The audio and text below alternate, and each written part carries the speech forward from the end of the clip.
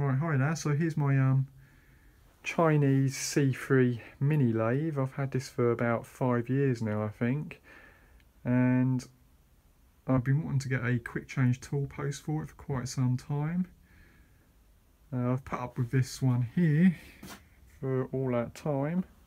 I do quite like it, but every time you want to change a tool out to put a different tool in there, you have to shim it. I don't know if you can see, just underneath the actual tool piece there's a load of shims there, and so you have to stack these shims to get the actual edge of the tool here on the centre line of the lathe, and that can sometimes be quite difficult and time consuming. So the bits I actually use underneath here, I've got bits of pop can and also bits of steel banding like this, what you would wrap like crate parcels up in, you know, to hold it together in shipping. And also there are parts of feeler gauge in there as well to get the tool dead centre. So it can be quite time consuming actually taking these tools out and then putting others in there. So yeah, I've found a quick change tool post which is reasonably priced. I had been looking at other ones which were like getting on to £90 range, and I don't really want to put that much into it. So yeah, I will show you the tool post holder that I got. Okay, so here it is. It comes in a reasonably strong box with a nice foam insert in there, so it's not going to get damaged during shipping anyway, and which my one didn't, so that's good. You've got a couple of Allen keys there to tighten the tool holders up. There's the actual tool post.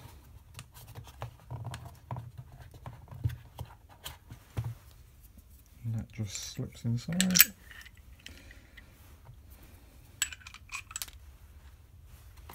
And you get a couple of different size bolts with it to attach it to the lathe.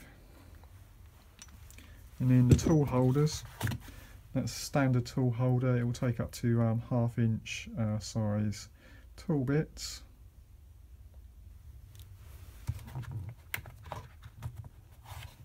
There's 2 standard tool holders. And then there's a parting tool bit there to take a parting blade. And then there's also a 3/8, I think it was 3/8, let me just look on the side. There we go. 3/8 boring tool holder, sorry.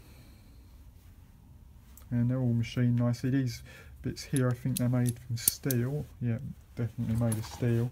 The actual body of the tool post is aluminium, so yeah, it's not made from steel, it's aluminium. Okay, so I'll just put it on the lathe and see what it looks like.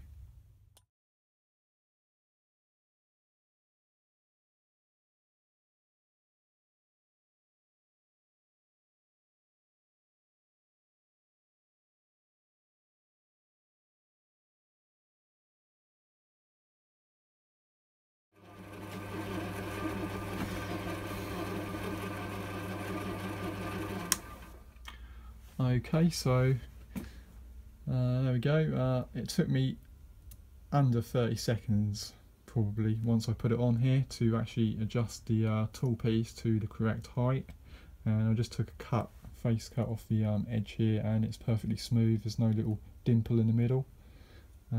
So yeah, pretty happy with it. It's a lot faster to set the tool bit up, so yeah, should be pretty good. I'll just show you actually how the tool bit works, just for people who aren't sure. You've got like a dovetail here, and then this obviously slides up and down on the tool post, and then you've got a thumb wheel adjuster here, and it's on the actual tool holder. There's a piece of threaded rod, and you can basically just adjust this up and down until you get it to the right height, rather than putting shims in.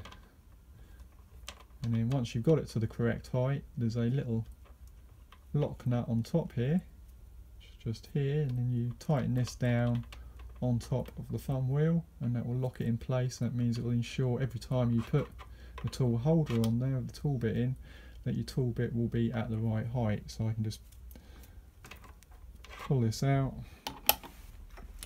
and put the tool bit back in and lock it, and it will be at the correct height each time. So overall I'm pretty happy with it. It seems to be pretty well made. Only time will tell how long it lasts, so yeah. But once again, I bought this from BANGGOOD.com. I will put a link in the description. It was under $40 at the time when I bought this, so yeah, I think it's a good bargain anyway.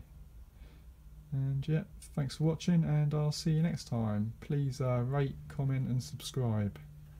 Bye.